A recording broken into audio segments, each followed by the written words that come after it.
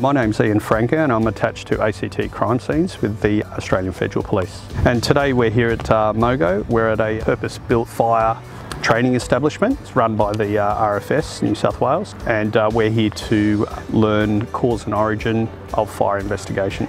So this is a purpose-built fire building, and it's essentially a concrete structure that's deliberately constructed so that we can burn the scene and then reset the scene and burn it again. It's been used by multiple agencies, and we particularly use it here at AFP as a fire training structure and opportunity. In this case, we've got a course on with various agencies.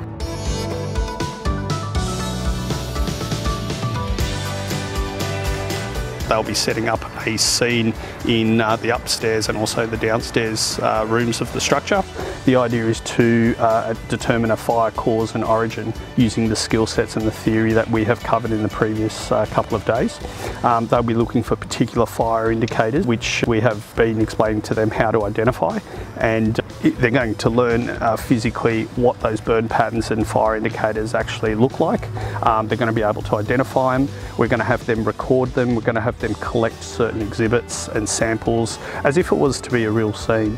And the idea of that is so that these four agencies are on the same level, that they all can work with each other should there be an incident where we do come together in the field, especially in the ACT. After the burn, essentially we'll allow the scene to cool down. We'll determine that it is structurally safe as part of work health and safety procedures. And then what we'll do is we'll ask the groups to switch around and then investigate an actual scene that they're not familiar with. The idea is that's when they go into the scene, they start looking for those indicators, they start taking notes, they work together, they photograph, they record, they collect samples, and that's all part of the fire investigation process.